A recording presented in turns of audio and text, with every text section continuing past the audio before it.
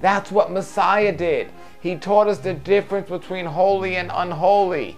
He taught us how to act clean or unclean. There are too many people out there today that just are not doing that. They think, well, I'm saved by the blood of Messiah, so there's no such thing as unclean. Everything's clean. They use the verse, well, as long as I pray over it, everything's clean. No, if he called it unclean, if he called it unholy, guess what? We are not to have anything to do with that. And that's people, that's food, and that's dress, that's everything.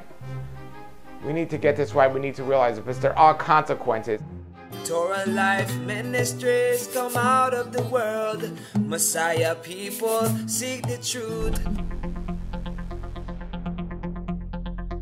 Hello everybody, it's Paul Neeson with Torah Life Ministries giving you next week's Torah Parashah, or this coming Shabbat's Torah Parashah, and we are going to be reading from Leviticus 21:1 to 24:23.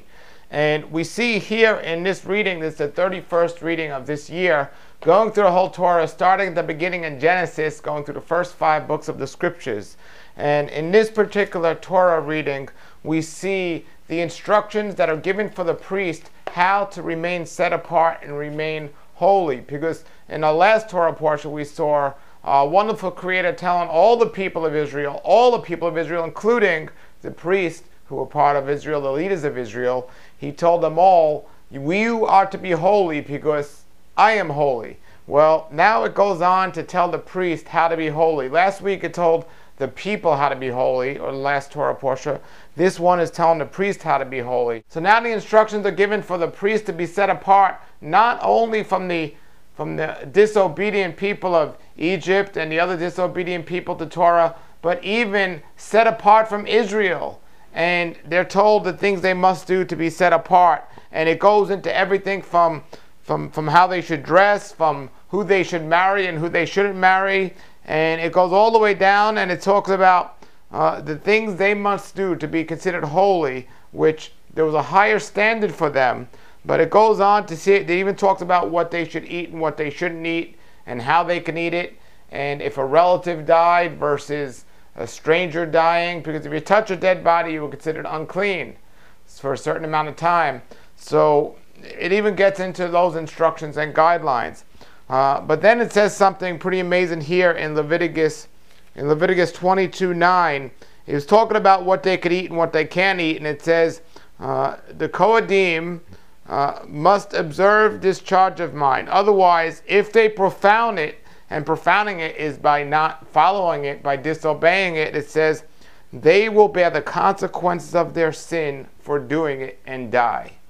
So one of the consequences for this particular thing they were told to do, which was talking about eating the holy things or not eating the holy things, but it was just one of the consequences was death of this. But the main thing I want to focus on is it says they will bear the consequences of their sin.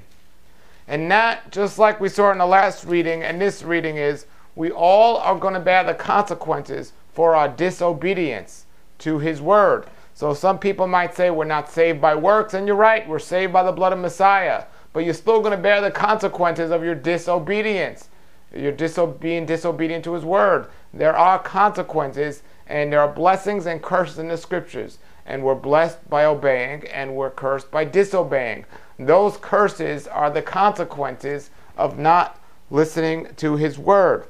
Let's go on and move on and see what it says in Leviticus 23.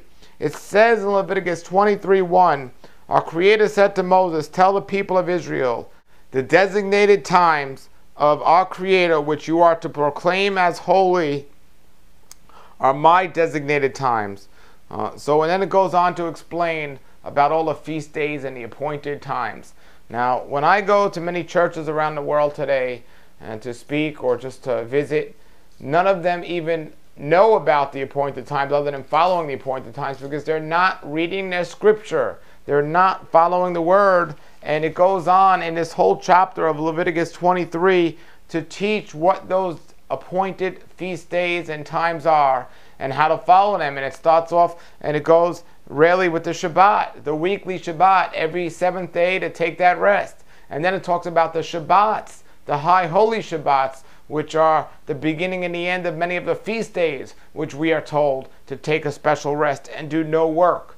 And then it goes on to talk about the other major feast times or appointed times. And who are they appointed by is what we have to think about. They're appointed by our Creator, and He told us to keep these days throughout all our generations. But that wasn't happening. So it says here in Leviticus 23:24, Moses announced to the people of Israel the designated times of our wonderful Creator. And anyone that reads the scriptures can clearly see that and know what they are. The fact that people don't know what they are just simply shows me that they're not reading their scriptures. I mean, it says in the scriptures, I will reveal to you the things that you need to know and you must know. And it's clearly revealed to us these designated times. Let's move on to another part here in Leviticus 24:10.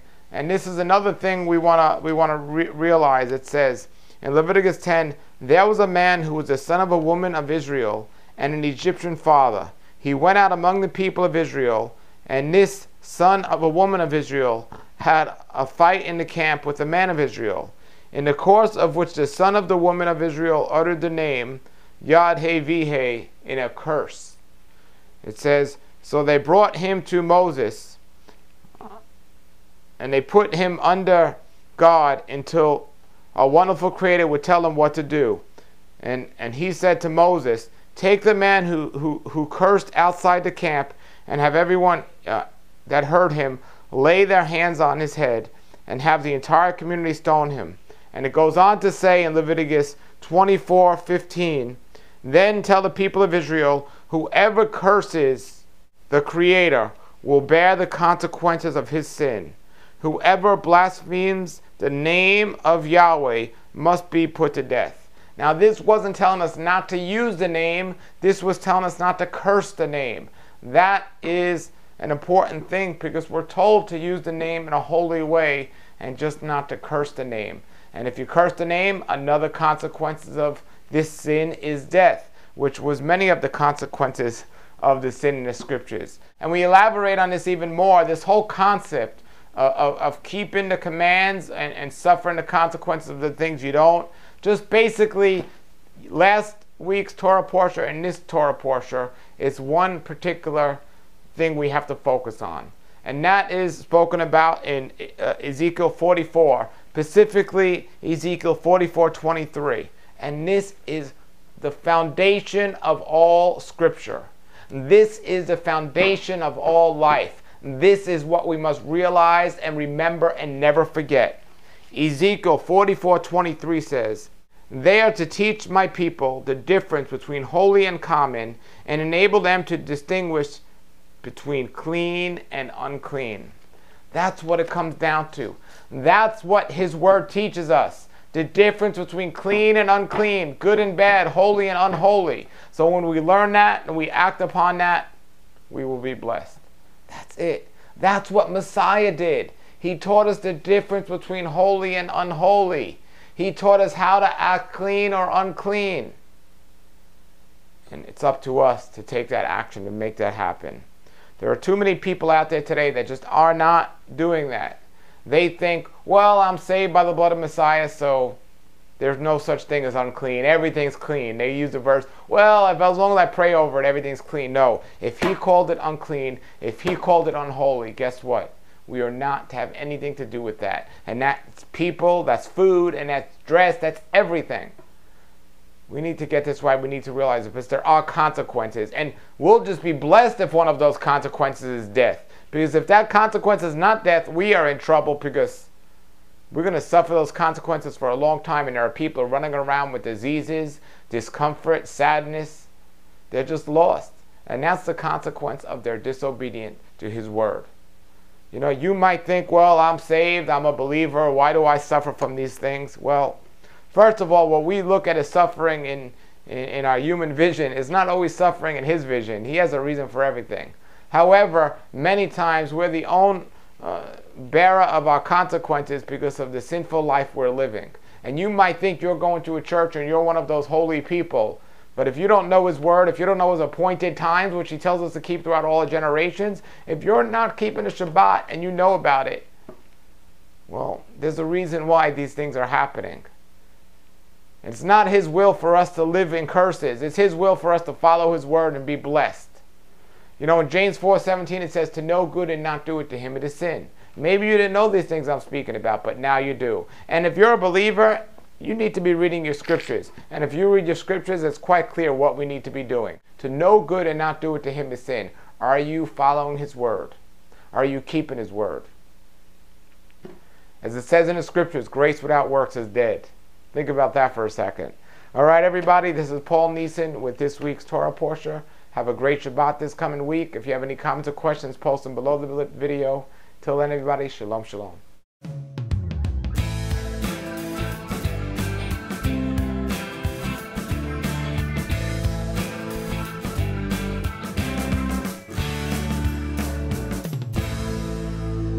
Torah life ministries come out of the world. Messiah people seek the truth.